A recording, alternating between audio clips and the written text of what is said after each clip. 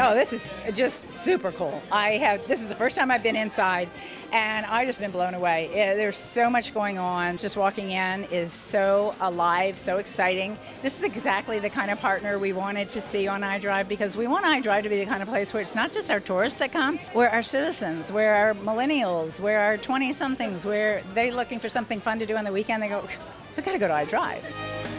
You get so many different reactions because there's always, oh, I really like this, I really like that, because there's so much to experience. You know, this is the nerve center of tourism.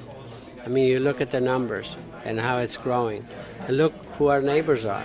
That tells you the story. You can't have a better spot. You're right across the street from Convention Center, right on the corner. I mean, it's perfect. I think it's a first-class facility. I think we're going to be, you know, we're going to fall right into being a part of the community, and we're going to do things to help the community.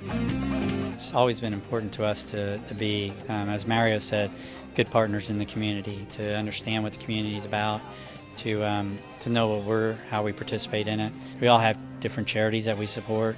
Those things become important to us because giving back is important as well, and the Andretti brand has always been a part of that. Everything here is just got a custom flavor to it. In a city like Orlando, where expectations are high everywhere you go, it's very difficult to exceed expectations, and I feel very optimistic on how people are going to feel when they come in here.